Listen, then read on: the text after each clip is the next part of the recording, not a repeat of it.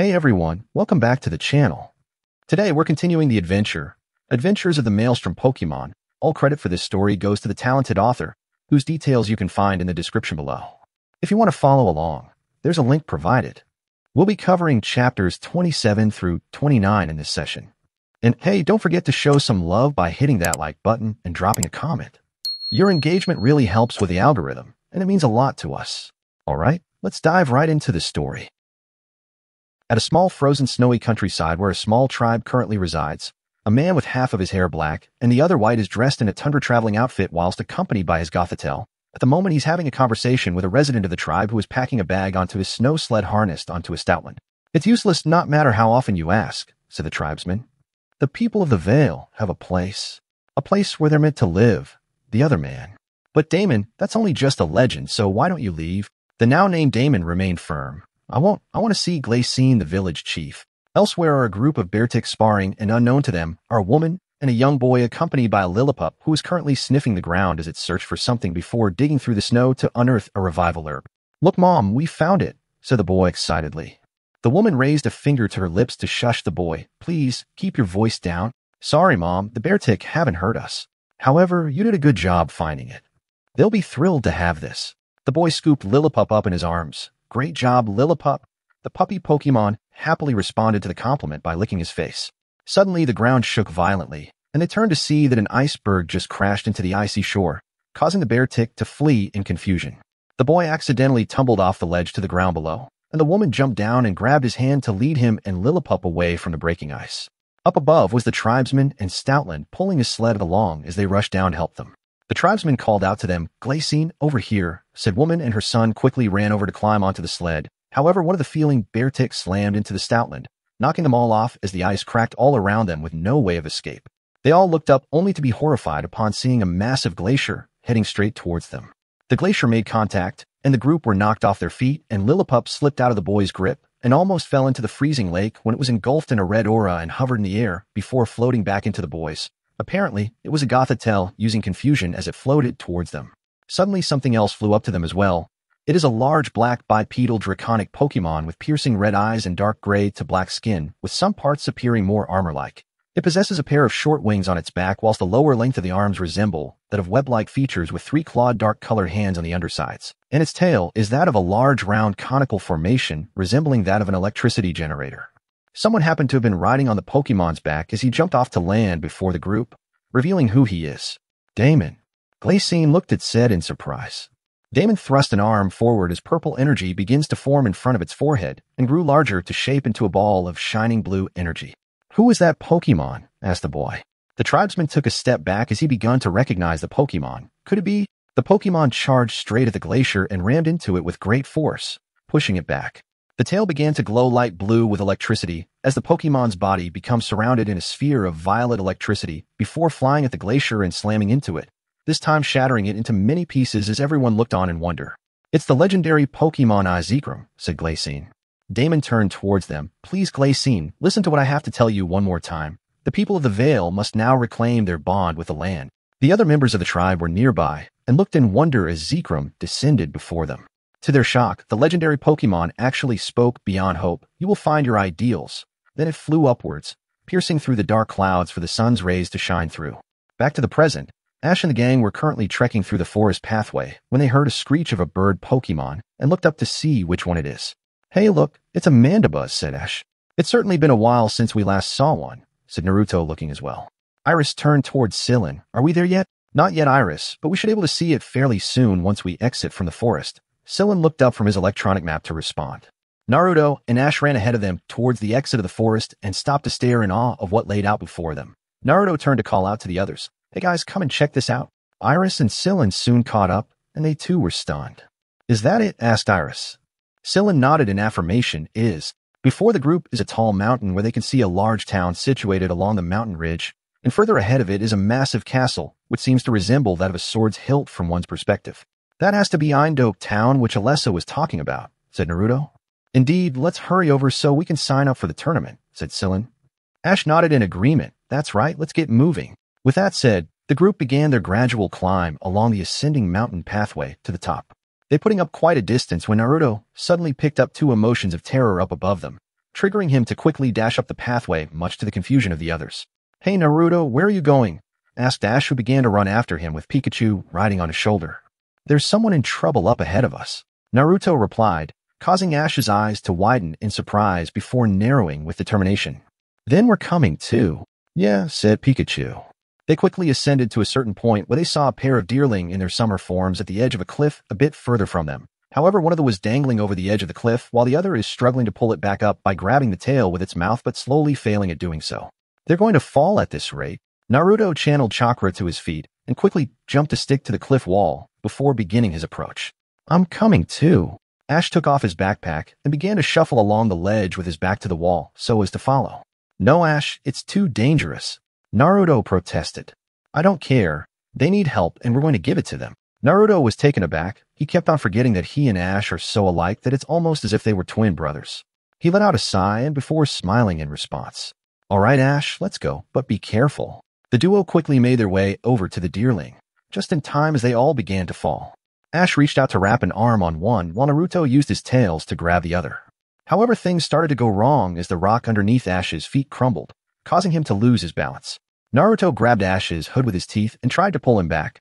Suddenly, he and Kurama sensed a surge of energy flowing into Ash, much to their confusion. That momentary lapse cost them as the ledge crumbled completely with Ash skidding down the cliffside and dragging Naruto along. Ash, Naruto, Sillin and Iris had already caught up and were horrified upon seeing what was happening before them. Naruto gritted his teeth as he tried to stop them, but the additional weights was making it a difficult task. "Come on, come on, come on." He began to panic upon seeing them draw close to the edge. Then in one crazy moment, Ash actually jumped, but it wasn't the action that surprised Naruto and Kurama. Rather, it's the result. They went flying about 100 feet into the air and came landing on top of a far cliff from where they were before. "Did you just see what I saw?"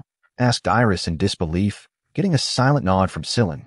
"Thank you for saving us," said the deerling after Naruto and Ash placed him on the ground. "You're welcome." Naruto turned to question Ash. "How did you do that?" "As far I can remember, you never jumped that far before." "I don't know how I did it either," said Ash truthfully. "I think someone transferred power to him earlier before. Otherwise, he wouldn't have been able to do so," said Kurama. "And we weren't sensing for anything at that time, too. It must be a Pokemon," thought Naruto. "Hey, guys, how are you going to get out of there?" Iris called out to them while Sillin picked up Ash's backpack. The duo looked around before discovering a tunnel right behind them and went to examine it. Then Ash replied back to them. "There's a breeze coming through here. We'll follow it out and meet you on the other side," said Ash. "Come on, guys," Naruto spoke up as he and Ash walked into the tunnel with the deerling obediently following them. The group walked through the winding tunnel until they arrived at a juncture where many more tunnels lay before them, potentially leading to different directions. "Okay, now which tunnel should we go through? Taking the wrong one might get us lost. What do you think, Ash?" Ash was about to answer when he suddenly stiffened in surprise, though Naruto hadn't noticed before he finally spoke to them. "Follow me." He jogged through the tunnel with the others soon following him. Naruto and Kurama began to notice that when Ash led them through the tunnels, he didn't spend so much as a second at the junctions when they run across them. "Don't you think it's kinda weird for Ash to be able to navigate through these tunnels, especially since it's the first time we came here?" thought Naruto. "Indeed, I suspect an outside influence at work," said Kurama. "Think it's that mystery Pokemon from earlier before? It's highly likely, but we don't sense any negativity of sorts, then it's not an enemy." "Got it."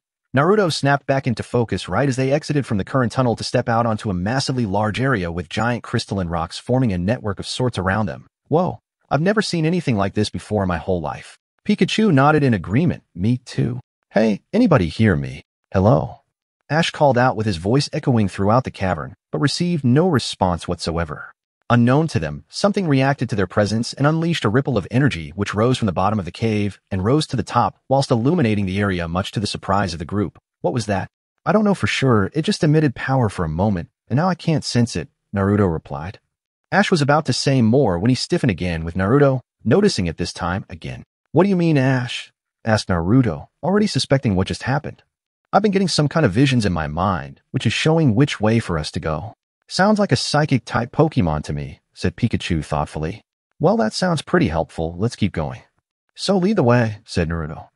"Got it." Ash moved ahead of the others as they followed him along the crystal pathway upwards till they went through a tunnel up to a spiraling staircase which led them up to a wall. Ash pushed the wall to find that it rotated for an opening into a cellar of sorts with a door serving as the exit.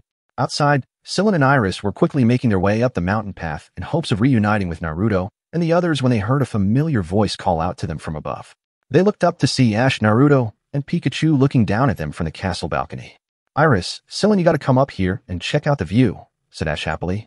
Yeah, pick up the pace, you slowpokes, Naruto added with a smirk. And to think we were worried, said Sylvan. What kids, said Iris. Later on they made their way up to the castle and met up with the rest before saying their goodbyes to the deerling pair as they left. So what's to know about this place, Sylvan? Asked Naruto curiously. This castle is called the Sword of the Veil, Sylvan replied. Sword of the Veil? Asked Ash. Well, it certainly looks like a sword, said Naruto. Look over there. Sylvan pointed out for the others to look as they saw a barren-looking valley visible in the distance to the mountain top. They say it flew through the air from that valley and landed right here in this very spot. Iris, Ash, and Naruto were surprised to hear that, and Iris voiced out her disbelief. Flew through the air? How can a castle fly? Asked Ash. It's just a legend. It's impossible to know if it's really the truth, said Sylvan. Then he pointed again, this time downwards for them to see a large grove of trees bearing fruit. But look, as you can see that the fruits in the orchards are both beautiful and delicious. I could go for some right about now. Ash looked at the fruits with hunger. Me too. Pikachu mirrored his best friend's intentions. You guys aren't the only ones, Naruto chipped in. Don't tell me you guys are hungry again, asked Iris. In case you haven't, but we're always hungry, and that's that, Ash replied with gusto. Not to mention we have a high metabolism, said Naruto in agreement. Both of their stomachs rumbled loudly as if to testify to their statement. Iris sighed. Oh, why did I even ask? Sylvan strode forward with a small basket in hand. Then I've just got the thing, my homemade macaroons. He opened it to reveal small chewy cookies of different colors. Awesome. Ash gingerly reached out to take a couple of them, whilst giving some to Pikachu and Naruto to have some. Thanks, Sylvan. Naruto popped one into his mouth and ate cheerfully. You're welcome. Now let's head on over to the town below, said Sylvan. The group began making their way through the hallways of the castle. Naruto was admiring the sight of place, seeing as it is quite different compared to the buildings back in the elemental nations. Suddenly, he heard Ash yelp in surprise, and turned to see him looked at his empty hand in shock. What's up? Asked Naruto. I was just holding a macaroon a couple seconds ago, and now it's gone, Ash replied. Iris deadpanned at this. Knowing you probably just ate it earlier. Of course I didn't, and besides, Ash took out another macaroon with a smirk. I still got one left. What kid? Iris shook her head as she walked away with Ash and Naruto laughing. Well, down the hatch, huh? Ash was about to eat it, only to find it gone too. Naruto quirked an eyebrow in surprise. Then his ears picked up the sounds of someone eating something crunchy. You don't suppose that it's the mystery Pokemon that's been snatching the macaroons from Ash? It seems to possess the ability to become invisible, and interesting on it that, said Kurama thoughtfully. Well, not for Ash, that's for sure, Naruto mumbled. Suddenly they heard the sound of fireworks from the outside. The festival is starting. Then let's go. Sylvan took off with the rest, quickly following him from behind, though Ash lagged behind a bit before catching up to them. They descended through a few stairs but were nowhere close to their destination. Let's see now. Which way should we go? Quick. If we don't hurry, we won't be able to register for the competition, said Iris worriedly. I can take you. They all turned to see a man with black and white hair climb down a staircase before them. Over here, if you're in a rush. This way is much faster. Thanks for the help. My name is Ash, and I'm working to become a Pokemon Master. These are my partners Pikachu and Tokala, said Ash as said Pokemon greeted him. My name is Iris, and this is Axu. I'm training to be a Dragon Master, said Iris. My name is Sylvan, and I'm a Pokemon connoisseur. Sylvan introduced himself. The man then introduced himself. My name is Damon, and I've been working on restoring this castle. Please follow me. He led them out of the castle and into the town where they were able to locate the place meant for the registration for the competition before making the decision to go exploring. They were walking along the street when they saw a giant bipedal Pokemon resembling that of a suit of armor, and it happened to be pulling a cart with a woman walked alongside it. It's a Golurk, said Sylvan. And it's huge, said Ash. Pointing out the obvious, Ash said Naruto. But what's it pulling? Asked Iris curiously. Why don't we go and find out, said Sylvan. They all ran after the cart, not noticing the hanging lamppost suddenly jerk around as if something had bumped into it, and quickly caught up with the cart to see an assortment of souvenirs and goods which seemed to center around a Pokemon with a round face and long triangular ears. Oh, they look so cute, said Iris. They're Victini dolls, the victory Pokemon. A woman, probably the owner of the cart, spoke up while walking towards them. Victini, Iris, and the others looked at the woman in curiosity. That's right, they say it's lived in this town long ago. Wow, I want to meet it, said Ash with Naruto and Pikachu nodding in agreement. Naruto may have met Arceus, but he would certainly like to meet with other legendary Pokemon. Very few have ever seen Victini, said the woman, causing Ash to feel a bit let down. It is said to give people and Pokemon power. Power. That's right, long ago it was said to have protected the Sword of the Veil. Really? That sounds awesome. Iris pointed at one of the small wooden Victini charm. I'll take one of these, please. The woman took one off and gave it to her. Here you go, and one day, may you receive Victini's power as well.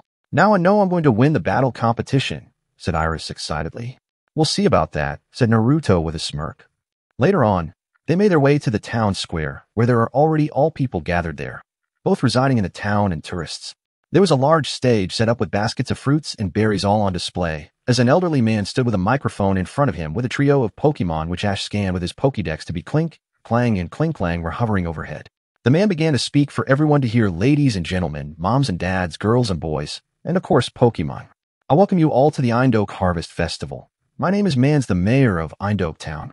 Folks, I'm happy to report that our orchards have given us a bountiful harvest this year. So festival fans, are we having fun? The crowd cheered out loudly in response to the question, with Ash and the gang joining, which is kind of hard not to given the excitement all around them. Alright, then it's time to kick off what you've all been waiting for, our annual battle competition. The Pokemon trio flew over to a large instrumental machine and inserted themselves into the customized slots constructed before spinning as the machine began to play music. Here are simple competition rules. Trainers who have gathered here and wish to participate will have a one-on-one Pokemon battle with no substitutions. Then Mans held up a wooden necklace with a design resembling the castle on it. Whoever holds the competition necklace until the end wins. Alright, let the battle begin. At his words, the competitors took off in random directions for a battle. Just watch me win. Iris took out a Pokeball and tossed it into the air. Sillin was quick to follow suit. Watch me win. Iris's Pokeball opened to release Amalga, who waved happily at Naruto, while Sillin's Pokemon released his Panzage as well. We're gonna win, right guys? Ash asked his partners. Yeah. Pikachu nodded in affirmation. You know it, said Naruto with a look of excitement. Scraggy and Cubchoo, come on out. Ash took out 2 Pokeballs and opened them to bring out said Pokemon, who turned to him. Alright, you two. I want you both to watch all the other Pokemon when they battle so you can learn more about it. Okay. Cubchoo nodded in understanding. Right. Scraggy pulled up his pants to prevent them from falling down. Then let's go. Ash ran off down the street. Right behind you. Naruto used his tails to pick up Scraggy and Cubchoo to place them on his back before running after Ash and Pikachu, while Iris and Sillin went elsewhere with her Pokemon. It's always hard when your journey begins. Hard to find your way. Hard to make amends. But there's nothing you can't do, 'cause you got the power inside of you. Ash faced off against a trainer by the name Mako, who brings out Superior, which is the fully evolved form over Snivy, to battle against Pikachu. The Serpentine Pokemon quickly slithered towards Pikachu, who leapt out of the way to land on a slanted wall before jumping off to avoid his opponent back to the ground. Mako ordered for a Vine Whip attack from her Superior. Pikachu was quick to dodge the incoming vines and was commanded to use Iron Tail to destroy an energy ball, which was fired at him, resulting in a cloud of smoke. Ash switched to the offensive as he commanded Pikachu to use Volt Tackle, as his partner slammed into the Superior with a high-speed electric tackle, which knocked it out to earn them the win, with Scraggy and Cubchoo cheering happily while Naruto nodded in approval. It's never easy to make a choice, to keep things inside, or raise your voice. But for everyone there comes a time when the light inside begins to shine. In another part of town, Iris and Amalga were currently facing against a trainer by the name Tatsuki with his Embor, that is the fully evolved form of Tepig. Amalga swooped towards Embor whilst evading the flamethrower fired at her, before landing on its head and stomping on it several times before gliding away. Tatsuki ordered for another flamethrower, to which his Embor complied and almost hit Amalga, although she scrambled out of the way in a panic, causing her to use Volt Switch before Iris could stop her. This had her switching places with Excadrill, who looked ready to battle. However, the competition rules resulted in Tatsuki earning the win.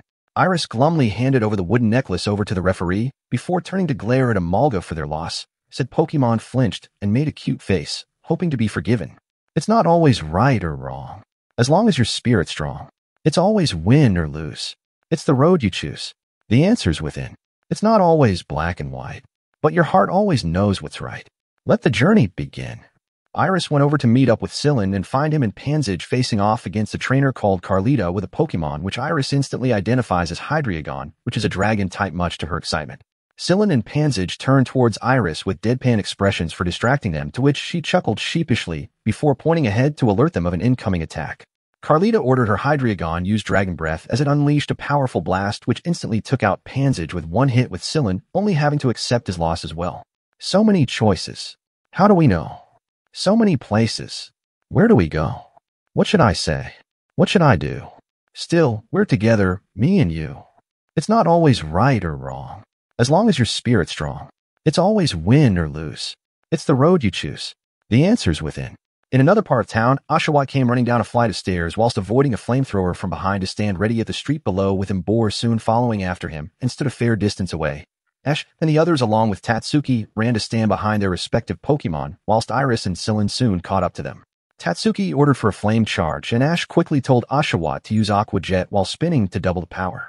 Both Pokemon raced towards each other with their attacks before clashing in the middle, which resulted in a large cloud of steam. It's not always black and white, but your heart always knows what's right. Let the journey begin. Pokemon. The steam eventually cleared to Embor stumbling back a few times before falling down with swirls in its eyes, whilst Oshawott remained standing.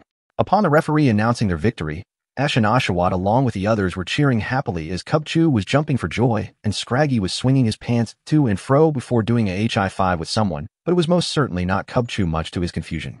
There's nothing you can't do, 'cause you got the power inside of you. It's not always right or wrong. As long as your spirit's strong, it's always win or lose.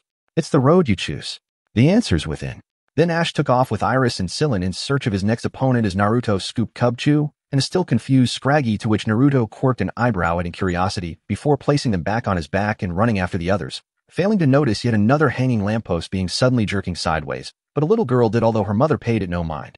It's not always black and white, but your heart always knows what's right. Let the journey begin. Pokemon. The group eventually found Ash's opponent, who goes by the name Liku, over at the town square as his next opponent. The lady of the Victini souvenir cart had her shiny Galar carry it over and park it nearby before seating herself on a stool to watch the upcoming battle. Good luck to the both of you, said the woman cheerfully. Ash nodded in affirmation, but taking out a Pokeball, go Pokeball. He tossed it into the air to bring out a Pokemon. It was a dark orange tortoise-like Pokemon with a large black rock-like shell with holes that glow with a red warmth. The Pokemon blew out smoke from his nostrils and the top of his shell with the sound of a locomotive horn.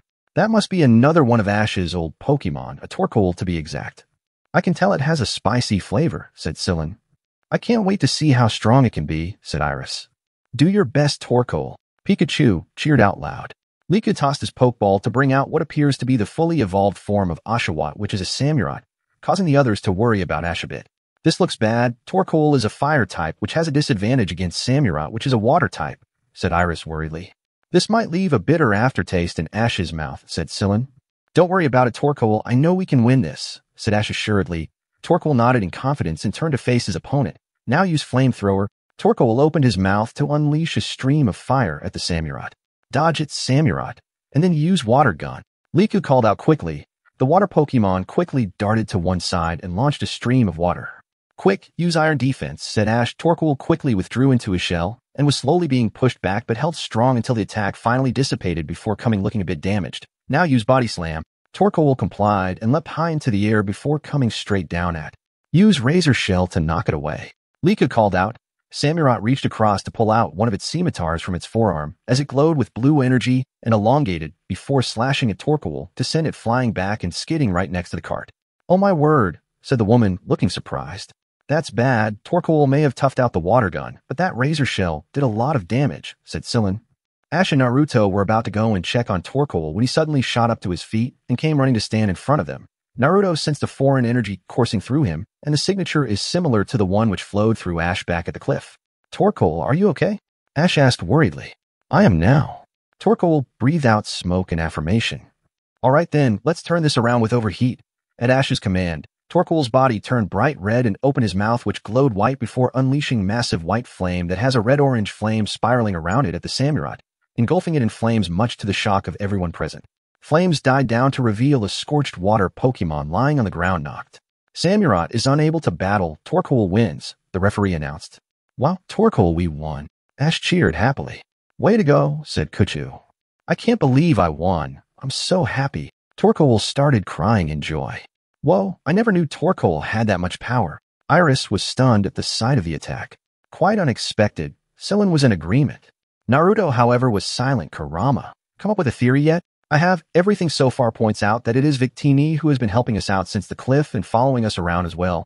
Not to mention the ability to enhance one's abilities, which we saw twice so far, said Kurama. I really want to meet it now more than ever. You're not the only one. Close by was Carlita, who was watching the battle from the very beginning, and had come to notice something strange about the trainer's Pokemon, and so walked up next to the cart and spoke to the owner. "Hey mother, that Torkoal powered up quite suddenly, right?" "Yes, it did," said the woman who is apparently her mother. "Do you think that it could have been the work of Victini?" "Come on now, Carlita dear. No one has ever seen Victini for a long time. I'm sure they won because he trained his Torkoal so well." Carlita wasn't swayed in the least bit. Something definitely happened during the battle, and it had to do with Victini, and she's going to get to the bottom of this puzzle. Ash and the gang were currently resting under the shade of the trees in the playground after their recent battle, before heading out to engage his next opponent. However, it seems that he wouldn't be resting for long as he was challenged by none other than Carlita herself along with her Hydreigon, and a referee was nearby to observe and judge. Ash stood before her with a look of excitement. "I never turned down a challenge, so let's do it." He took out a Pokeball and was ready to throw it. Scraggy pulled up his pants. "Let me at him, I can't beat him." He ran forward to hit the Pokemon with a head, but when a tail wrapped around him and was lifted into the air to face Naruto. "Oh no, you don't, Scraggy, you can't fight that Pokemon," said Naruto. "Why not?" asked Scraggy. "Because you're still not ready yet, plus none of your moves will be able to do much damage anyways," Naruto explained.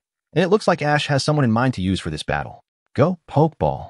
Ash tossed the Pokeball in the air for it to open and unleash a Pokemon before him. It is a small bipedal, dragon-like Pokemon that is primarily blue. It has a big mouth filled with sharp teeth, no neck, and arms that start at the outer edges of its jaws. A red underbelly stretches from its abdomen to the bottom of its jaw. It also has two horns that resemble jet engines, each with a light blue stripe in the middle. It has a single light blue stripe wrapping around its back, and on top of its head is a dorsal fin, which has a notch on it for the male. Iris let out a squeal. "Oh my goodness, it's a Gible. It's so cute. Looks like Ash brought back another one of his older Pokemon, though I express worry on the tight matchups between those two Pokemon," said Sillin. The referee raised both flags into the air. Battle begin. Hydreigon, use Dragon Breath. Carlita commanded for her Pokemon to open its mouth and spew a stream of purple flames at its target. Ash quickly reacted. Gible, dodge by using Dig. Gible then burrowed to the ground before the flames could hit him. "Now come out and use Rock Smash." Gible burst out of the ground in front of Hydreigon with a glowing fist reared back before punching it hard in the face for a super effective hit. "Shake it off and use Payback," said Carlita. Hydreigon recovered from the attack, then its body emitted a black aura as it quickly flew at Gible and slammed into him with a full body tackle to send and knocking him back. "Don't give in, Gible, use Dragon Pulse," said Ash. Gible complied with the command and opened its mouth to fire a large cyan energy orb at the Hydreigon. "Quick, dodge it and use Tri-Attack," said Carlita. Hydreigon rapidly ascended, then opened all three of its mouths to concentrate orbs of electricity, fire, and ice from them before firing it in a triangular formation. "Get out of the way, Gible," Ash called out in a panic. Gible attempted to jump back to evade, but the explosion from the attack sent him flying into the bushes, much to the worry of Ash and the others. Naruto got up to go and check on him when he sensed a now familiar surge of energy and realized what's happening again. Gible came rushing out of the bushes looking very hyper. "Are you okay?" "Yup." Gible responded and looked ready to do just about anything. "All right, then use Dragon Pulse," said Ash. Gible opened his mouth to fire another cyan energy orb, but this one was twice as large as the first one. The draconic projectile rushed to slam into Hydreigon, with the impact powerful enough to send it crashing into the wall behind Carlita, and sending the match in Ash's favor. "We won." He laughed when Gible playfully chomped on his head before returning him to his Pokeball. "Way to go, Ash and Gible." "Pikachu happy." "Yay." Cubchoo and Scraggy were just as happy. "Wow, Ash's Gible is strong too," said Iris in wonder. "That last serving was extremely spicy," said Sillin. "Man, those power boosts of Victini's kind of feels like cheating in a way," thought Naruto. "Pretty much that," said Kurama, and it seems that she must have noticed too. "Huh." Naruto snapped back into attention to see Carlita approaching them after returning her Hydreigon to its Pokeball with a serious look on her face. "I think you're right, buddy. That was the work of Victini, right?" asked Carlita. Ash and the others sans Naruto were confused at her question, with the former asking back, "Victini? What are you talking about?" asked Sillin confusedly. "I saw it. The way your Gible was getting power from Victini." "You mean this?" Iris held out the wooden Victini charm which she had bought earlier. "It didn't do anything, really." Carlita shook her head at that. "That's not it. I meant the real Victini." "The real one's here," asked Ash. "Where is it?" asked Iris. "Victini is invisible now. It has the ability to," Carlita explained. Ash thought deeply about that, then came to a realization after recalling the earlier incidents. "So it was Victini who ate my macaroon, and it must have been its voice that I heard back in the caves too. Actually, I was sensing Victini too at those times, but I couldn't exactly pinpoint its location then. But now I can guess that it has been following us around this whole time." Naruto spoke up. Ash stepped forward and called out in a loud voice, "Victini, was it you who gave me power to save those two deerling before?" It was silent for a few moments, then a voice echoed throughout the area. That I did. Naruto and the Pokemon could understand what Victini was saying, but Ash and Co. could only hear it chanting parts of its name. Hey Victini, is that you? If it is, come on out and say hi, said Ash excitedly. Sillin had an idea and ran over to his backpack under the tree and returned with a small basket containing the macaroons. I still got some of the macaroons left. Good idea, Sillin. Victini seemed to really like these. Ash took out an orange macaroon and held it out. Hey Victini, I've got more macaroons. Really? In a matter of seconds, the macaroon was taken and everyone could see it being rapidly eaten as something landed on the side of a seesaw then revealed itself to the group. It is a small, rabbit-like Pokemon with large, pointed ears which form the letter V. It has large blue eyes and a round cream head, which is comparatively large compared to its small cream body, while the tops of its ears, crest, and extremities are all orange. Its bulbous arms and legs are rounded to make a sort of cuff, before ending with small, three-fingered hands and two-toed feet. It has two pointed teeth that can be seen on its upper jaw. It also has two cream wing-like tails, which allows it to fly. So that's Victini, said Naruto as he looked at said Pokemon with interest. Wow, so it really does exist, said Iris in wonder, but then Victini went invisible again. Ash held out another macaroon for Victini to appear, but then it hesitated and went invisible again. The raven-haired trainer then had a look of mischief and made the intention of eating only for Victini to reappear in a pleading manner for him not to do so. Please don't eat it, said Victini worriedly. It was close to his mouth when Ash stopped and held a macaroon out with a playful wink and gestured for it to take. Victini looked to make sure before happily taking the cookie and eating it. To think Victini appeared for a macaroon, said Carlita. It's to be expected if you really like a certain food, said Naruto. Kinda ironic coming from you, said Iris slyly. No comment. Ash then introduced himself. Hi, my name is Ash, and these are my buddies Pikachu, Tokala, Cubchoo, and Scraggy. Hi, said Pikachu cheerfully. Naruto waved a tail in greeting. Yo. Hello, said Scraggy and Cubchoo, waving at Victini. I'm Iris, and this is Axu, said Iris with Axu saying hello also. My name is Sillin. Pleased to meet you, said Sillin with a bow. My name's Carlita. It's great to finally meet you, said Carlita. Victini, is it true that Torkoal and Gible got stronger because of your power? Asked Ash curiously. That's right. Victini nodded in affirmation. Gee, thanks a lot. You're welcome. Hey, let's have some fun, said Victini. Sure, we're up it, said Ash excitedly.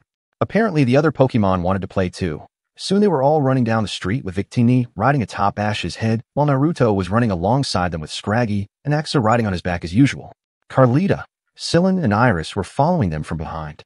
The group were running along the dirt path close to the outskirts of town.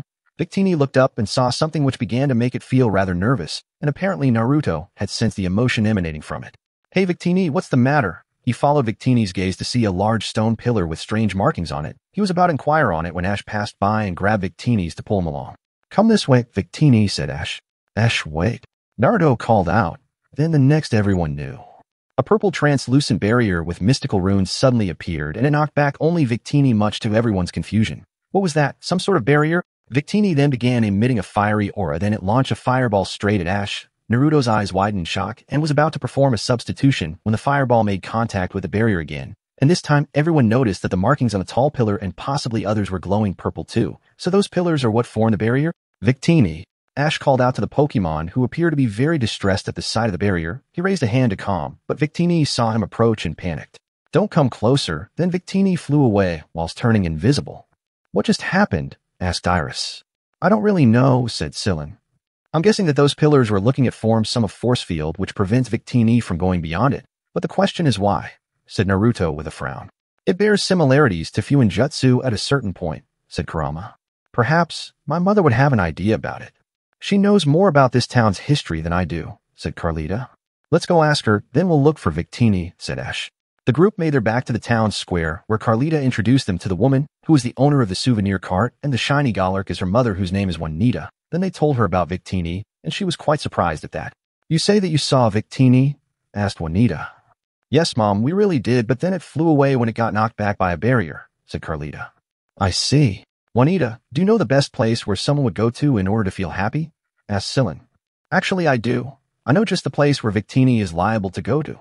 Juanita got up from the stool, then turned towards Galar. Please look after the cart while I'm gone. The Pokemon nodded in affirmation before they left. They were climbing up an uphill path when Naruto decided to ask Juanita more about the barrier, and hopefully why it was created. Excuse me, Miss Juanita, but could you tell us about this barrier? Asked Naruto. Juanita was still surprised about Naruto being able to talk, but responded nonetheless. As long as I can remember, our village has an invisible barrier around it, and it is said that Victini can't go beyond the pillar of protection. And they happened to be passing by one as she spoke with Naruto glaring at it. So that's what happened. Ash recalled the incident earlier and felt a bit guilty despite not knowing then. Do you know any reason why the barrier was formed? Asked Naruto. Juanita was about to answer when someone called out to them. Hey everyone. The group looked up to see Damon standing at the top of the path with the mayor man standing next to him. So we meet again. Hey, it's Damon, said Ash with Pikachu, waving at the man. My brother. Carlita ran past, surprising the gang at her statement. Then I'm guessing that Juanita is Damon's mom, said Iris. Well, what do you know, said Sillin. It's been too long, mother, said Damon with a warm smile when Juanita and Carlita reached the top, though the former doesn't look very happy. For your information, 6 months to be exact, said Juanita with a frown. What brings you back here? Asked Carlita. I'm just helping out with the restoration of the castle, said Damon. Upon my special request, said Mans, but he flinched when Juanita turned to glare at him. Look, Mans, your position as mayor does not allow you to boss my son around, said the angered mother. Mans backed away while waving his hands in a placating manner. Whatever you say, my dear Juanita. It kinda reminds of how Pervy Sage would try to avoid Bachan's anger most at times, thought Naruto nostalgically.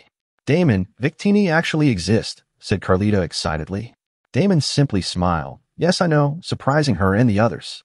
Naruto closed his eyes in concentration for a few moments before speaking. Hey guys, I'm sensing Victini nearby. Really? Then lead the way, Tokala, said Ash. Naruto nodded before taking the lead with everyone following him.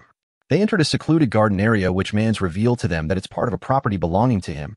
They were continuing along the path when they noticed that many Cottony, Petalil, Minchino, and a Purloin and Drillbur were following them too, until they arrived at an area with a small pool where water lily pads were seen floating in it.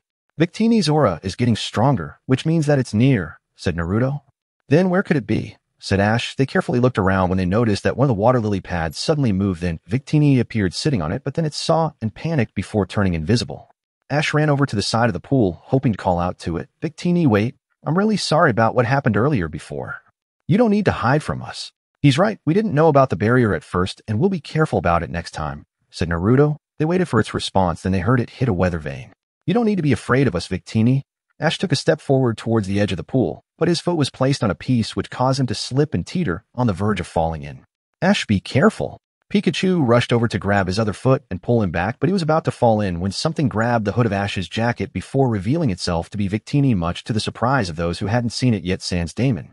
However, Victini had lost its grip on the hood, and Ash was about to fall in when Naruto appeared in front to hold him up with his tails while standing on water, then helping him regain his balance. Geez, Ash, you gotta be more careful, said Naruto amusedly. Thanks, Naruto, said Ash gratefully with Pikachu feeling the same. Victini flew up to Naruto with a look of amazement, and the other wild Pokemon felt the same way. You can walk on water? Yup, that and I can do a lot more. Naruto winked playfully. Wanna see? Yeah, I do, said Victini excitedly. Naruto can do a lot of cool stuff, said Axa cheerfully. Pikachu nodded in agreement. I can vouch for that. Mans, Damon, Carlita, and Juanita smiled as they watched Victini play with Ash and the others along with the wild Pokemon. Victini looks to be having fun with them again, said Carlita happily. Damon looked to be rather serious. My plan is to borrow some of Victini's power. Huh. Carlita and Juanita were a bit confused about what he meant by that statement. Sometime later, as the sun began to set, Victini was playing outside in the garden of Man's home with Pikachu, Axu, Scraggy, Cubchoo, and a shadow clone of Naruto. Ash, along with the rest of the group, were in the study room where Mans had invited to tell them about their history involving Victini. Snivy had let herself out of the Pokeball and was standing next to Naruto. You see, Juanita and I are both descendants of the tribe called the People of the Vale. Mans was currently searching through the bookshelves for a certain book. People of the Vale? Asked Ash curiously. It's the tribe mentioned in the castle's legend, Sillin explained. That's correct, said Carlita. We'll tell you all a story of Victini and the People of the Vale, said Juanita. Here we go.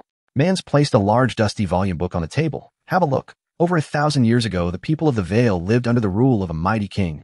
He opened the book to reveal that it is a pop-up book type, and they saw a picture of an elderly and Victini.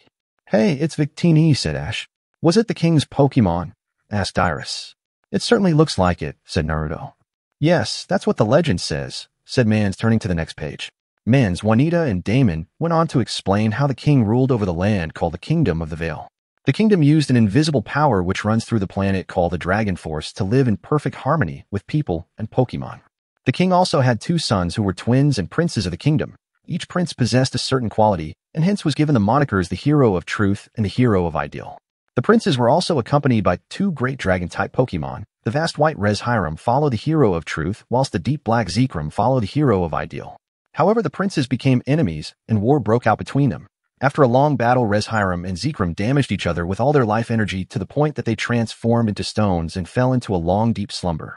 By the time the two princes realized the mistakes of their action, it was too late, for the Dragon Force had turned chaotic and was ravaging the land it once harmonized. The king sought out Victini's help by lending him its power to create a barrier around the castle by using the Pillars of Protection. He gathered all of the townspeople into the castle as it flew into the air away from the ravaged land and landed on the very mountaintop which the group are standing on right now. However, the king had exhausted all of his energy and died before he could disable the Pillars of Protection, leaving Victini trapped within. The two princes were full of remorse for everything that had happened, including their father's death, and so moved the stone forms of the dragon Pokemon to a safe and secret location within the caverns of the castle. And that's how it went according to legends, said Mans while closing the book. But the people of the Vale lost their bond with the land and scattered everywhere, even abandoning Victini, who had vanished from sight, said Damon. Victini has been alone all these years, Ash muttered sadly, looking out the door to see Victini flying around Naruto's clone, who had just used a hinge to transform into Jiraiya and was doing his introduction and getting the others to laugh, and was trapped in the barrier all this time. Sillin was saddened just from the thought of it. That's so sad, said Iris. Naruto gritted his teeth. He was scorned for containing Kurama and was alone since his birth, and Kurama felt the same way as he had been transferred from host to host without being able to taste freedom for even a second. They felt a strange sense of kinship for Victini. Naruto felt someone touch his foreleg and looked to see Snivy gazing at him with concern. Are you okay, Naruto? Asked Snivy. I'm okay, Snivy, just thinking about something, said Naruto. My goal is to bring the Kingdom of the Vale back to life, said Damon, turning to smile at Juanita. You said it would be nice if the King of the Vale could be restored. Yes, I did. Juanita smiled back as she remembered the time when Damon was a child and she had taken him to where the castle used to be. It was there that Damon made a promise to her that he would find a way to restore the Kingdom of the Vale back to its former glory. Meanwhile, Ash and the others were playing with Victini, who had taken to them to the lower garden and was sharing fruits with them and the wild Pokemon. Looks like Victini wasn't entirely alone this whole time, said Sillin. I'm glad to see that, said Naruto with a soft smile. Then he saw Victini flying over with two large pecha berries in hand. Here, have some, said Victini cheerfully. Thanks, Victini, I appreciate it, said Naruto gratefully, using his tails to hold one. Yes, thank you. Snivy received hers as well with use of her vines. You're welcome. Victini flew off and quickly came back with a berry of his own before sitting on Naruto's furry tails, which he didn't mind at all. Pikachu and the others told me that you can change into different types of Pokemon too. That's true. I've got 4 forms so far with more to unlock, said Naruto. Victini became curious at that. Which are they? There's the Polymorph form, which is my default form in a normal type, the Aqua mode that is a water type, Combo mode a fighting type, and Raiden mode being an electric type. Wow, then you must be super strong, said Victini and all. Well, that's because I train hard alongside Pikachu and the others.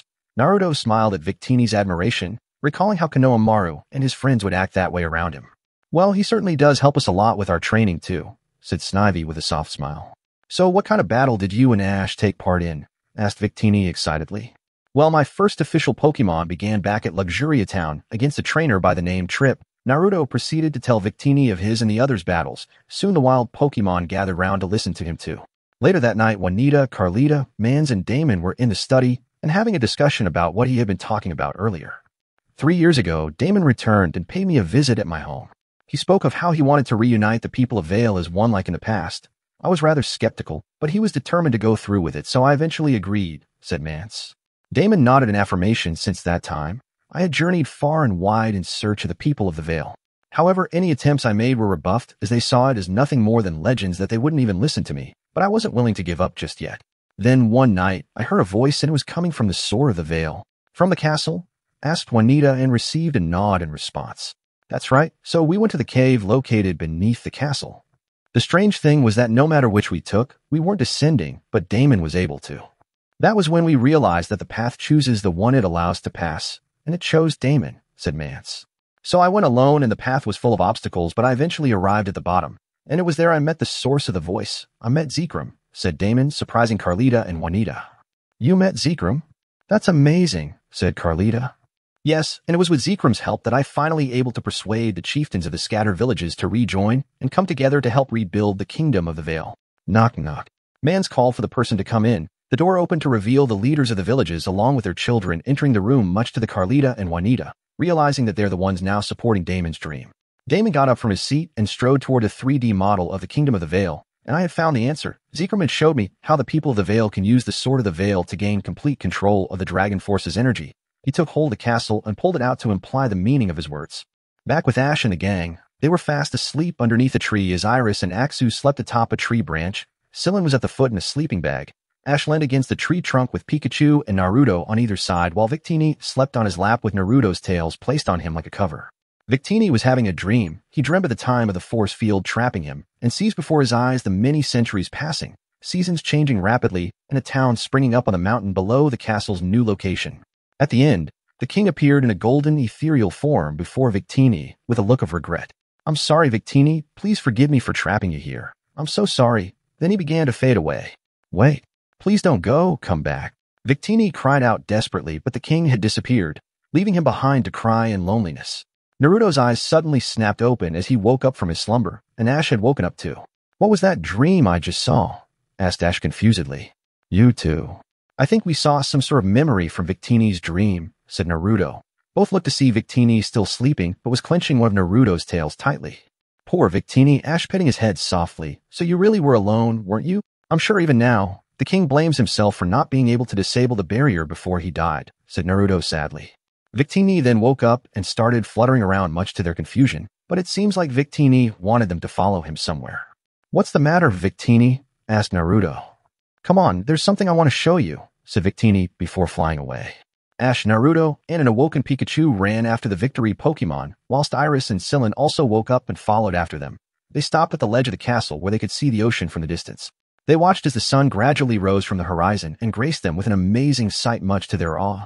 Then Victini began acting excited again as he gestured to the ocean. Ash then caught on to what Victini is trying to say. "Victini, do you want to go to the ocean?" "That's right, I've always dreamed of going there," said Victini with Naruto translating for him. "Then let's go there. I promise to find a way to take you to the ocean," said Ash. "Same here. I'll do anything I can to help too." "That's a promise of a lifetime," said Naruto determinedly, with Kurama grunting in agreement. "Even if it would involve destroying those damn pillars to do so." "Really? Thank you." Victini happily went to hug Ash first, then Naruto. However, none of the group would expect the disaster, which was coming their way, and the eventual clash between the truth and the ideal. Over at the castle, Damon along with Carlita and Juanita watching and supporting him as he strode to the center and call out his Pokemon Sigilif from its Pokeball to fly to the pedestal of the castle's internal mechanisms before walking towards what seems to be an ancient control panel and held his hands over it. From this day forward, the people of the Vale will be reunited with the land. Sigilif, Damon proclaimed as the Pokemon began glowing with psychic energy, causing 4 smaller pillars similar to the ones around the castle to activate and hover in the air, which in turn activated the control panel for Damon to begin manipulating it to summon the pillars of protection. Back with Ash and the group, they heard a sound and turned to see that the runes on the pillars suddenly light up and begin rising from the ground into the air, much to their confusion. Naruto and Ash took note of Victini flying close to them in fear of them. "What's going on with them?" asked Ash confusedly. "I have no idea. This is most strange," said Sillin. "I'm getting the feeling that someone's controlling them," said Naruto with narrowed eyes at what's going on. "He's picking up large amounts of psychic energy being used at the castle." "There's something going on at the castle, Naruto. Best we head over there and find out," said Kurama, getting a nod of agreement from his partner. "Victini, wait." Naruto snapped back to attention upon hearing Ash's voice and looked to see Victini fly away from them in fear to get away from the force field. "Come on, guys, we gotta go after him. He'll be heading for the castle, so let's go there quickly," said Naruto. He took the lead with the others following after him as fast as they could. So it's begun. Mans along with the tribal leaders were watching the pillars hover in the air and converge towards the castle from his home. He looked down and saw Ash and the group following Victini with a bit of curiosity. I guess they want to see what's going to happen over at the castle too. Meanwhile, the pillars have reached the gathering point, which is at the top, with Victini doing his best to stay ahead of them, and went inside with Juanita and Carlita taking notice and wondered why, while the group finally made their way inside as well before climbing up the stairs to get to the top, where hopefully they would finally get some answers to the many questions in their minds. Victini looked around for a place to get away from the pillars when he heard a voice call out to him. "Victini?" The Pokemon looked at the figure and saw it to be none other than his dear friend the king, and so flew over to give him a hug. "I ask that you grant me your power." However, when he drew closer, Victini saw that it wasn't the king but Damon instead. "You're not the king." However, the 4 smaller pillars quickly surrounded Victini and tried to break out of it, but the force field held him in place, then moved him towards the topmost pedestal. The sigilif above triggered the mechanism, and Victini felt his power being forcefully drained out of him. Stop it. But Damon didn't seem to listen. The energy transfers through the structure, and awakening the many Soloses to use their psychic power. Damon. Juanita called out in concern of what's currently happening. It was at that moment that Ash and the gang had finally showed up to stand next to her and Carlita.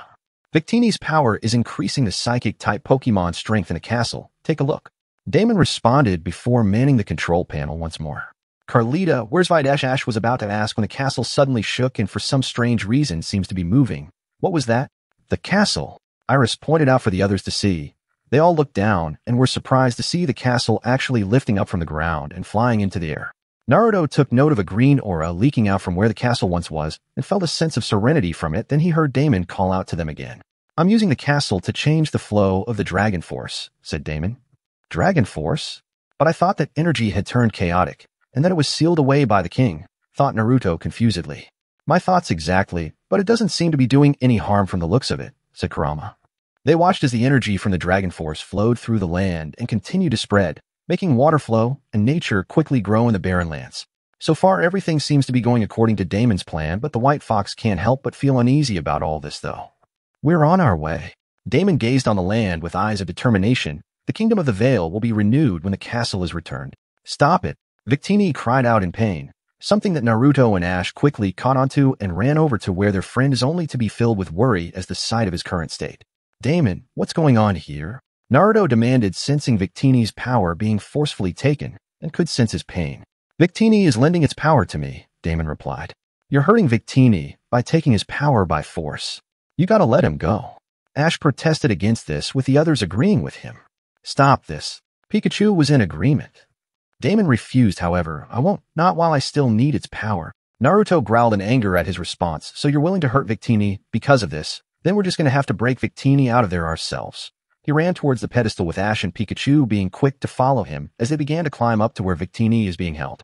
Damon threw a Pokeball to call on his Gothitelle, who used confusion to grab Ash, and the others then restrained in midair. Juanita and Carlita appeared and were shocked at what was happening and immediately understood the circumstance of the situation before calling out to Damon.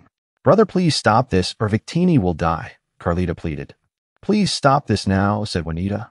But mother, Damon was surprised to hear her say that as he was doing all this to honor the promise he made to her. Now Pikachu, use Thunderbolt. Ash grunted out.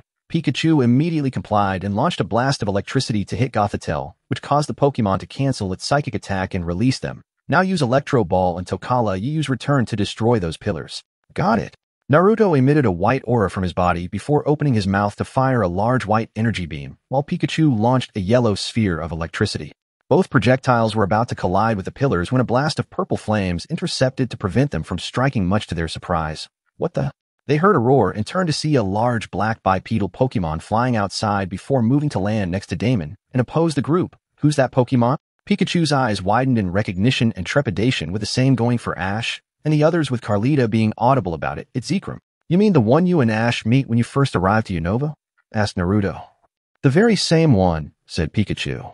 Zekrom's tail lit up with blue light as it gazed intently with blue bolts of electricity coming off it. I shall not allow you to impede his ideals. It let out a roar with such power that the shockwave from it pushed them back.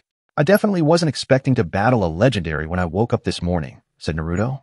Me too, said Pikachu. Juanita threw a Pokeball to call on her shiny Golurk before her Golurk stopped Zekrom. Golurk retracted its hands into its arms, then the legs and feet into its body, before expelling blue energy to propel itself like rocket to tackle Zekrom and driving it out of the castle into the sky. Zekrom raised its head and gathered purple energy to form a ball of light blue energy on its forehead before bringing it down to knock Golurk back. The Pokemon attempted to recover, but Zekrom rammed into it and unleashed a point-blank Dragon Pulse to send him plummeting through the cloud bank. That's no good, Zekrom's too strong, said Sillin. Guys, watch out. Naruto called out in alert. They turned around to see Gothitelle hovering before them. Gothitelle, use confusion. Damon commanded. Gothitelle immediately restrained them with psychic energy once more. Pikachu, quick, use Thunderbolt. Ash called out. Pikachu was about to do so, but Gothitelle wasn't going to allow that to happen for the second as she tightened her hold on Ash, Pikachu, and Naruto, making them slowly lose conscious. Gotta break free. Naruto disappeared in a puff of smoke to reveal a wooden log in his place. Gothitelle was slammed to the side courtesy of Naruto, having used extreme speed to attack, then glanced to the side to see that Ash and Pikachu were knocked out, much to his anger, before facing Damon. If you're not going to stop this nonsense, Then I'll just have to make you stop. He dashed towards Damon when he leapt away to avoid a dragon pulse from Zekrom, who had returned. Oh well, guess I have no choice but to go. Through you. Shadow Clone. Naruto created copies of himself, and they all charge at Zekrom while using Crush Claw. The deep black Pokemon opened its mouth to launch a Dragon Pulse to take out a majority of the clones, but Naruto triggered extreme speed to dodge, and was soon before Zekrom and used Return in the form of an energy beam to damage it. Zekrom retaliated with a Zen headbutt to knock him away, but Naruto had avoided it with Substitution before switching of combo mode. Not done yet, he studied Zekrom closely and saw that he was about to use an attack, then counter by using Mach Punch to strike first before following it up with Sky Uppercut. However, it left him open to being struck by Zen Headbutt, which was powerful enough to forcefully revert him to his polymorph form and skidding to the ground. Bad news, you can't use that form anymore in this battle since you have been hit with its opposite typing, said Kurama with a frown. Darn it, was planning on using Work Up a couple times to match up. My other forms won't do much here either. Naruto snapped back into focus and saw Zekrom about to use Dragon Pulse once more, and so quickly formed a Rasengan on his paw, then used extreme speed for quick acceleration. Zekrom launched a power full of dragon energy, while Naruto thrust his attack to hit back and was gradually pushing through before hitting the legendary to knocking it back a few feet. Naruto, look out behind you, Iris called out, but the warning came too late as Naruto got hit from behind and sent flying forward to tumble to the floor. He raised his head to look behind and saw that it was Gothitelle who had attacked him. Sorry, but I cannot allow you to get in my way of fulfilling my mother's dream. Gothitelle, use Energy Ball. Damon commanded. Gothitelle launched a green energy sphere to strike Naruto, which was enough to make him faint. Unknown to many below the cloud bank on the ground, the Dragon Force changed color from green to purple and began draining life from nature, with plant-like shriveling away, which caused the Pokemon to flee in distress. Victini was able to sense this despite being in pain, and knew that he had to do something to stop it, but what? It was then he had an idea and swung into action with hope that his friends would help. Ash opened his eyes and found himself floating in the air. Where am I? He looked around and saw that the castle was descending towards a mountain where the corrupted dragon force was flowing, sealed it away. He found himself inside the castle where he saw the king weakly leaning against the wall with Victini before. Could this be another of Victini's memories? Ash noticed the king speaking and listened closely. The Sword of the Veil must not be moved. If the Sword of the Veil is moved once more, the dragon force will be disturbed, and that could destroy our entire world, which means that the castle must never be moved again. The king caressed Victini's cheek for the last time before breathing his last and passing away. Upon hearing those words, Ash realized that this part of history was unknown to the people of the Vale, and that Damon has made a big mistake in moving the castle. He needs to alert the others so that they can stop him before it's too late. Ash opened his eyes to himself awake, and the others were relieved to see that he was doing okay. He glanced to the side to see Naruto also waking up after having been treated by Sillin from the damage of his earlier battle. We're so glad that you two are okay, said Iris. Where are we? Asked Ash confusedly. In the castle storeroom, Sillin replied. Ash, please forgive me. Juanita bowed her head in apology, with Carlita doing the same. Forgive my brother, said Carlita. Ash then recalled the vision he had while asleep and got to his feet. He shouldn't have moved the castle. If the castle's moved, the dragon force will be disturbed and will destroy the world. Everyone was in shock at what he just told them, sans Naruto. What did you say? Asked Juanita. Victini just told me, so in a dream, the castle was moved to the top of the mountain to keep the disturbance of the dragon force from getting out of control. That explains why I'm feeling so much chaos from the land below us, and I'm not even in my Natura mode to sense it, said Naruto spoke up. This is more serious than we thought, said Kurama. But it can't be. Carlita was finding it hard to believe, but Juanita looked rather thoughtful. According to legend, the dragon force became disturbed after Zekrom turned to stone, which means Zekrom doesn't know, said Juanita. So what should we do? Asked Sillin. Yeah, Zekrom's too strong, said Iris worriedly. Understatement of the day. Naruto grumbled, still feeling a bit of pain from the battle. Juanita thought deeply again. Reshiram. Reshiram, you mean the other legendary dragon Pokemon? Asked Ash and got a nod of affirmation. Reshiram has the power to match up against Zekrom, Carlita pointed out.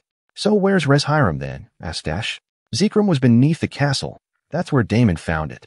Then that means Reshiram must be nearby as well, said Juanita. Beneath the castle, you say? Ash, do you think that it's where we were before after rescuing the deerling? Asked Naruto thoughtfully.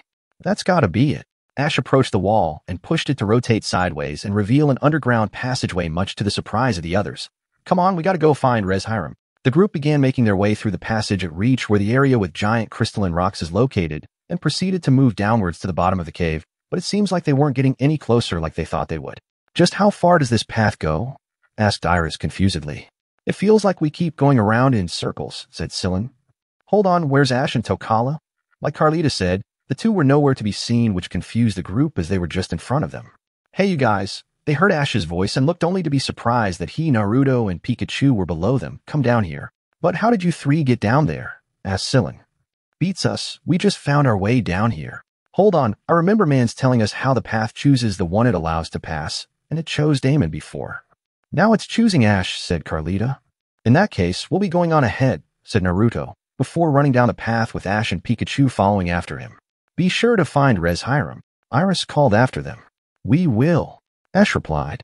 You can count on us, said Pikachu. Ash, we gotta hurry. Victini doesn't have much time left, said Naruto urgently. I know, we need to help him. The trio continued running down the path when suddenly a ripple of energy which rose from the bottom of the cave to the top whilst illuminating the area. Like before then, they heard a voice in their minds. Do you possess the courage to seek the truth? What was that? Ash asked in confusion. Suddenly the path around them began to crumble. Ew. Naruto. We need to keep moving. No need to tell us twice. Let's go. Naruto picked Pikachu up with his tail and placed him on his back before they began running down the crumbling path and leaping over gaps in their hastening descent. They had a few close calls along the way, but were able to finally arrive at the bottom of the castle. We made here in one piece. Now to find Hiram and get its help. But where is Hiram? Ash looked around for said Pokemon. Suddenly there was a surge of fiery energy nearby, and the trio turned to see a floating stone scorched red with flames radiating before them, and the same voice from before spoke once more. What is your wish? Your truth, asked the voice. That must be Hiram in its dormant state, said Kurama with Naruto nodding in agreement. Ash thought back to the fun times he and the others had along with Victini. My truth. I really want to help Victini. I gotta help. Victini lived here all alone for 1,000 years. Lonely, he must have been so lonely. I promised that I would take Victini to the ocean, and Ash isn't the only one who wishes for that. We do as well because Victini is our friend, and one doesn't even need a reason to help out a friend, said Naruto with eyes full of determination. Yeah, we all want to help Victini, said Pikachu. The stone began to shine more brightly than before, which caused Ash and the others to shield their eyes from the brightness to avoid getting blinded until the brightness dimmed enough for them to look. Before the trio is a white-colored, bipedal Pokemon with draconic, avian, and mammalian traits. A long, voluminous, wispy mane streams out from the upper side of the snout and outwards from its head. The top of this mane is adorned with two protrusions which resemble ears. Its face is fringed with spiky features, and it has a small pointed extension below the chin. Its eyes have blue irises and black pupils. Hiram had a long and slender neck with a fluffy collar-like protrusion jutting out of two gray, glass-like neckbands. Its arms begin slender and arm-like, but then flare out into a more wing-like appearance, sporting four claws which resemble hands on the leading edge. There are plates at the back of Hiram's hands that sport a similar color to its neck rings. It has a feathered or furry feature on its chest, with the lower portion protruding outwards to a point. Long feather-like protrusions jut out of its thighs. On its feet are large gray claws, 3 at the front and 1 positioned at the back, resembling high heels. Hiram's tail is a mass of plume and ribbon-like extensions, surrounded by 2 large bands, similar to the ones around its neck. The draconic Pokemon gazed at them before speaking once more. It is your courage that shall become your truth, and I shall aid you in your affirmation of the truth, said Hiram. Ash was momentarily surprised, but regained his determination once more. Meanwhile, the others found their way to the upper courtyard and tried to look out for Ash with hopes that he was successful in finding Hiram, but they also saw Zekrom flying nearby as well. Sillin looked down below and noticed something disturbing before calling out to the others. Juanita, look through the clouds, said Sillin. They peered through a gap in the cloud banks to see the dragon force ravaging the lands just like what Ash alerted them about. Oh no, we need to stop Damon before it gets any worse, said Carlita. Then they heard a sound of rotors spinning as a red helicopter ascended from below to hover before them, and piloting it was Mans. Things are looking really bad down there, said Mans. The dragon force has gone out of control, said Juanita. How did you know? It was what Ash told us about from Victini, Carlita explained further. At that moment, Juanita's Golurk reappeared after recovering from its brief battle with Zekrom. Golurk, you need to stop the castle, said Juanita. The Pokemon nodded in affirmation and quickly flew up to where Damon was controlling the castle, then prepared to launch a hyper beam. Zekrom, don't let it get in my way, said Damon. Zekrom swooped down from above to intercept with Zen Head but to knock Golurk away from the castle. Golurk, I know you can do this, Juanita called out. Mans had the helicopter land on the courtyard. Everyone, get on. He waited until they were on board before taking to the skies once more. Golurk recovered in midair before propelling itself towards Zekrom and clashing in the middle, but the black dragon Pokemon used Zen Head but once again to attack it. Golurk attacked once more with Euro Ball and landed a hit, but it wasn't effective enough before being blasted by Zekrom's Dragon Pulse to be sent crashing into the castle's courtyard and laid there in a weakened state. Zekrom prepared another Dragon Pulse to knock it out. Gallert, get out of there, Juanita called out in worry. It's too late, said Mance. Zekrom launched its attack, which drew close to the motionless Pokemon, with everyone watching helplessly, when suddenly a large fireball surrounded by 2 rings of flames intercepted the attack and exploded, saving Gallert much to the surprise of everyone. The black smoke cleared away to reveal a Pokemon, whom they immediately recognized along with the ones riding on its back. It's Ash, Iris called out happily. And he found Reshiram too. Sillin was just as relieved. Reshiram, Damon was surprised to see the second Pokemon of legend. Zekrom let out a roar as the electric generator within its tail started to spin and glow light blue, then clenches its fists, and its body emits yellow electricity with lightning bolts coming off it before flying straight at Reshiram and Ash in an attempt to ram them with Bolt Strike. Reshiram was quick to avoid the attack and flew away from Zekrom to come around and launch an attack by firing a powerful stream of light blue flames from its mouth to strike its counterpart. Reshiram, we need you to drop us off at the castle so we can save Victini, said Ash. Heads up, Zekrom's on our tail, Naruto called out in alert. Reshiram quickly ascended to evade a Dragon Pulse from behind before diving into the cloud bank to make Zekrom lose sight of it before rising up to the castle and closed in on it. Reshiram made it inside for Ash and the others to drop off, but Zekrom came swooping in and tackling it out of the castle to resume the battle. Hang on, Victini, we're coming. Ash began to approach where Victini is being held, but were intercepted by Gothitelle. Naruto glared at the sight of it. You again? I've been wanting to pay you back for that cheap shot earlier, said Naruto with a growl. Tokala, use extreme speed, Ash commanded. Naruto's body became surrounded by a white and clear aura as he took off at high speed and slammed into Gothitelle before using substitution to avoid the confusion attack. Now use Crush Claw. Naruto unsheathed his claws, which glowed white, before lunging forward and striking Gothitelle once more for greater damage. Outside, Reshiram was battling Zekrom as it used Dragon Breath to attack it. Zekrom retaliated with its signature move Fusion Bolt as its tail glowed light blue once more with energy, then its body became surrounded in a sphere of violet electricity before slamming into Reshiram to trigger an electrical explosion upon collision. Reshiram retaliated with its own signature move Fusion Flare as it opened its mouth to form a large sphere of fire with 2 rings of flame surrounding it before launching the fiery projectile to strike Zekrom, which also triggered a violent explosion. Zekrom was sent plummeting to the ground below in a barely conscious state, with Reshiram diving after it and quickly saved Zekrom, which it fell into the Dragon Force. What is this? How come the Dragon Force is full of chaos? Asked Zekrom in shock as it watches the trees and plants being drained of life. The aftermath of the battle years ago was the cause of this, which was why the belated king sealed it away to prevent further destruction, Reshiram explained. Then we must cease this fight and help stop this chaos from occurring further. Back at the castle, Ash and Naruto were still battling Gothitelle and were gaining an edge over it, with Damon witnessing all this with a frown. Tokala used Quick Attack, said Ash. Naruto, in his Raiden mode, dashed at Gothitelle at high speed with white energy trailing behind him and slammed into the psychic Pokemon, then quickly jumped back to avoid an energy ball fired in retaliation. Hang tough. Sometimes in the search for ideals, sacrifices must be made, said Damon. My ideals don't need sacrifice, Ash replied in refusal to his views.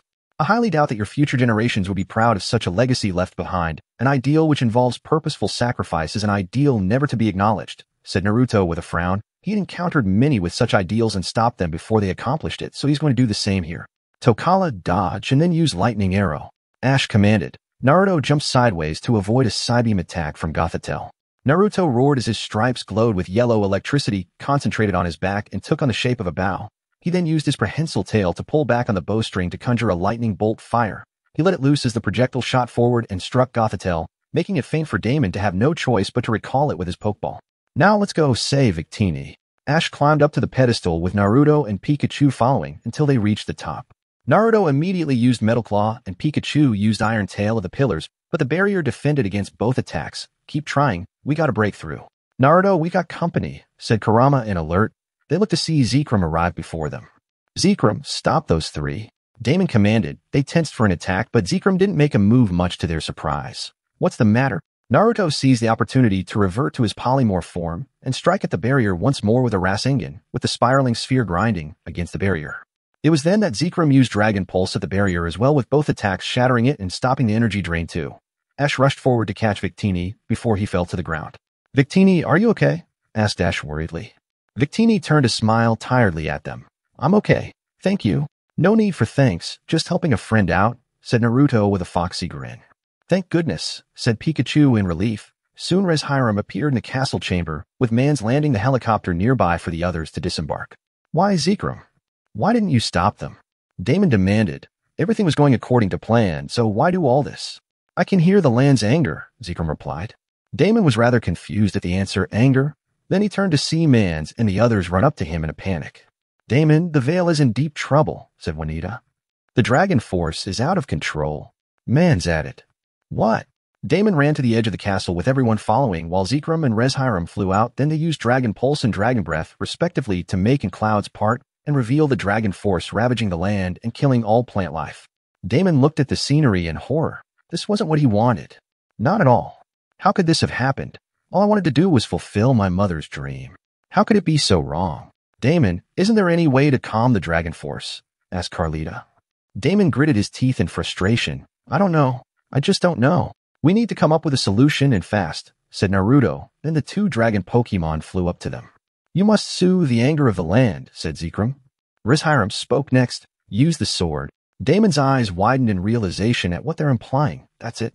The Sword of the Vale will once again restrain the dragon force. He looked up to the dragon Pokemon Zekrom.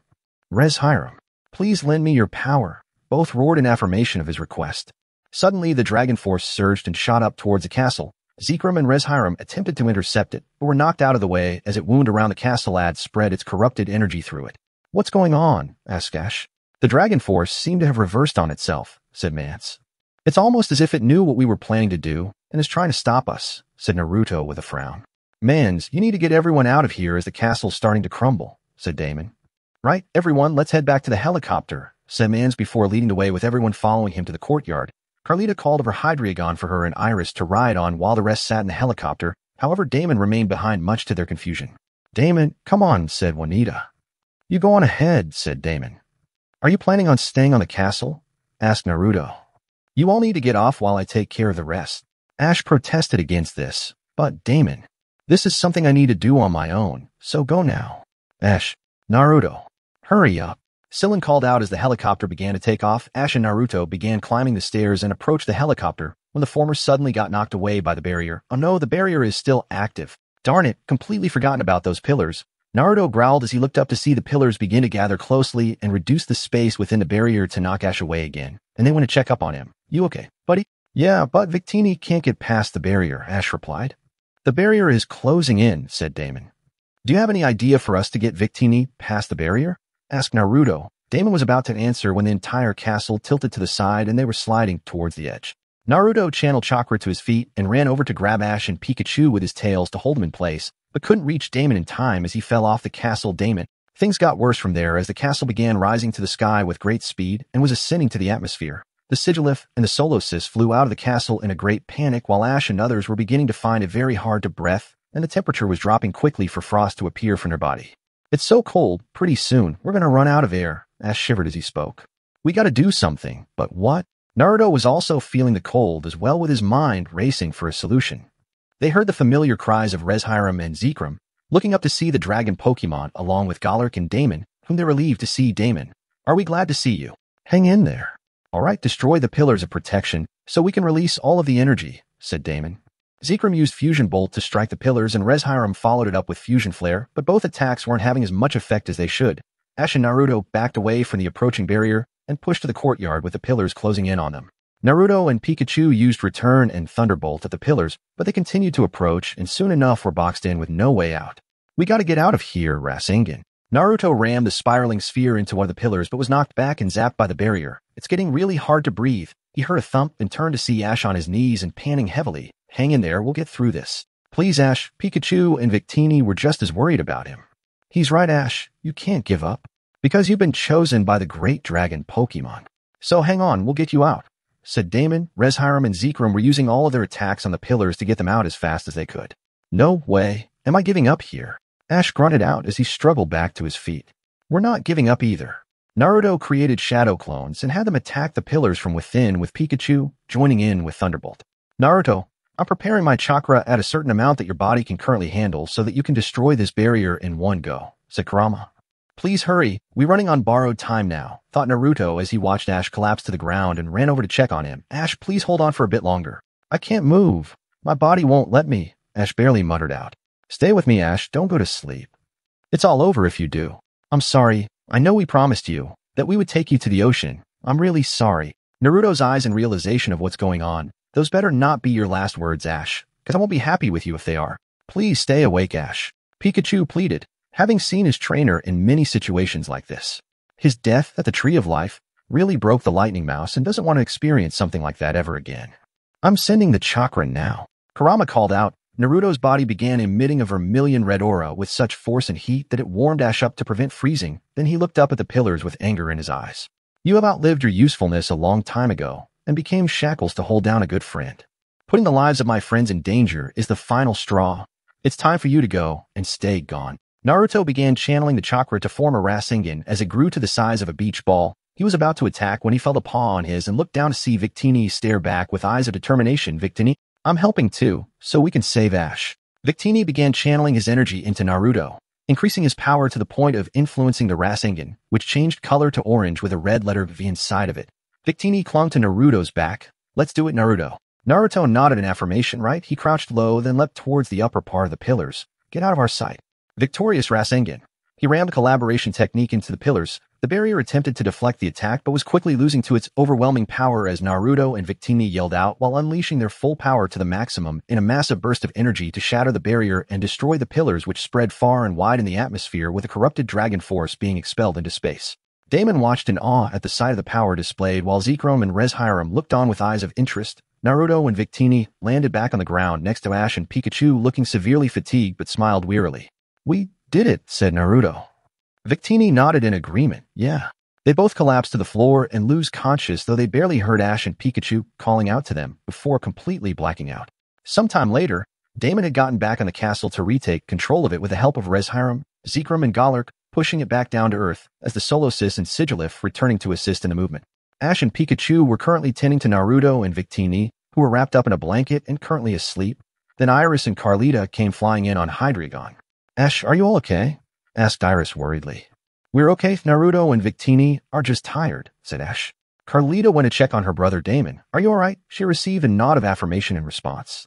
The leading edge of the Dragon Force is just up ahead, said Mans while piloting the helicopter to serve as a navigator for Damon. Is that where the castle goes? Asked Carlita. Yes, exactly. It's the only way to calm down the chaotic Dragon Force, said Damon. You got one shot at this, Damon, said Juanita from the helicopter. Damon carefully guided the castle towards the top of the cliff, close to the seaside where the edge of the Dragon Force currently. Then with the right timing, had the castle land upon the corrupted energy and embedded deep into the ground. Everyone could have sworn that they heard the Dragon Force roar before the chaotic purple color changed to a soothing green, then faded away. You did it, Damon. Ash cheered happily with Pikachu following suit. Now the land of the will be safe, said Carlita. They heard a groan and looked back to see Naruto getting up to his feet and looked around in confusion before turning towards the group. Did I miss something interesting? Naruto, you're okay. Ash and Pikachu went to give Naruto a hug with Naruto returning it with a smile. You had us so worried when you and Victini collapsed. You really had us worried, said Pikachu. Sorry about that. We just wanted to get rid of those pillars and save you too, said Naruto sheepishly. But what about Victini? Is it okay? Asked Carlita, looking at said Pokemon with concern. Victini's okay, and we'll be waking up soon. Naruto heard sound of water and then got an idea. This also gives us the chance to keep our promise too. Right, Ash? Ash caught on to what Naruto was saying and smiled as well. Yeah, let's do it. What's he talking about? Asked Carlita. Naruto and Ash promised to take Victini to the ocean, Iris explained. And now that the pillars of protection are gone, they can do just that, Sylvan added, getting nods of understanding from the others. Victini opened his eyes and looked up to notice that he was wrapped in something fuzzy before recognizing them to be Naruto's tails, with the fox looking back at him with a foxy grin, and spoke up. It's about time you woke up, sleepyhead, said Naruto. Yeah, we got a surprise for you, Ash chimed in. Naruto, Ash? What do you mean, surprise? Victini's ears picked up the sounds of waves crashing against the shore and looked past the duo to see the ocean right in front of him. It's the ocean, but how? It dawned upon him that he helped Naruto destroy the pillars, which means that he's now free to go wherever he wants now. Just like we promised, we brought you to the ocean, and you can come here anytime you want, said Ash, and he was hugged by a happy Victini, who also went to hug Naruto too. Then they saw a vision of Victini restoring life to the barren lands with both people and Pokemon living together peacefully on them. I get it, you're going to head back to the Vale, aren't you? To make the place beautiful and peaceful just like when you were with the king, right? Asked Naruto with a sad smile. Victini had really grown him as he felt the same attachment with Konohamaru. Victini nodded in affirmation and gave them a victory sign. That's right. Then go and make everyone happy, said Ash. Everyone watched happily at all this except for Damon, who felt guilty for everything that had happened. He almost destroyed the world in his attempt to fulfill the promise made to his mother, falling to his knees with feelings of regret. "Damon, what's wrong?" asked Carlita in concern. "Everyone, please forgive me," said Damon. He heard footsteps and looked up to see Naruto staring back at him. "We can't really be mad at you. Your reasons are noble, but you just went about it the wrong way. Hopefully next time you would turn to others to help you restore the land of the Veil just like you wanted, but in the right way," said Naruto with a look of understanding. He remembered how Nagato tried to bring peace to the elemental nations, which involved the loss of many innocent lives, including Jiraiya, until he put a stop to it and convinced to do otherwise. He's right. Juanita helped Damon back to his feet and patted his back with a motherly smile. "Let's work together to restore the connection with the land and the people of the Veil, and we'll do it the right way." "Yes, Mother," Damon responded with a small smile. A few days later, Ash and the group began to depart for Nimbasa City in hopes for the bridge to be fully repaired. Zekrom and Reshiram had long since departed for destinations unknown to the others, though Naruto noticed that they had been staring at him a couple of times and even heard them whisper something about being a bearer of both ideals and truth before they left. Victini was sad to see that his new friends would be going soon, but then had an idea and called Naruto over to talk about it. The White Fox was at first surprised, but then wholeheartedly agreed to it. Soon the group were well on their way after saying goodbye to Damon and the others and gave their best wishes before finally leaving. "That was quite the detour we had, eh, Kurama?" asked Naruto. "Indeed. Makes me look forward to what else we would encounter in the near future as well. I'll love to see how we would contend with legendaries in the future after some training. I'm getting shivers at the thought of it," said Kurama with a smirk. "Me too, buddy, me too." Thank you for watching. If you liked our video, please hit the like button, subscribe for updates, and follow our Twitter, info in description. Credits go to the story's author, with details below. Don't miss out on our other content. Click on the suggested video for more stories and adventures. We appreciate your support and look forward to seeing you in our next video.